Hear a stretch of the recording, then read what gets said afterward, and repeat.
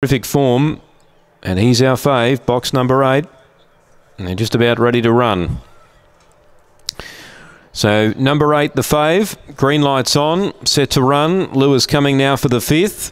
They're all in, set, ready and racing. At Rico, only fair to begin. Poorly out, Could Be King. It's getting jammy up front. Immense the inside and right out in the track at Rico. Gets real busy now and cuts down and leads. Through to second was now Centre Wick. 3 or 4 lengths away to Could Be King running on. Outside of it was Immense, who was the early leader. And last is Springvale Matty at Rico. Powers away now off the back by 3 or 4. In second, Centre Wick running on as Could Be King. At Rico's clear. Could Be King is running on well, but at Rico wins. Could Be King was an eye-catcher second. Third was Centre Wick, and then came Immense, and last in Springvale Matty.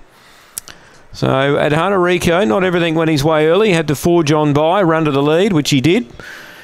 And Could Be King has mustered home late to run second. Centre Wick has battled on back into third, and Immense runs fourth. 30 and 41 the time. It's 8, 4, 6 and 1.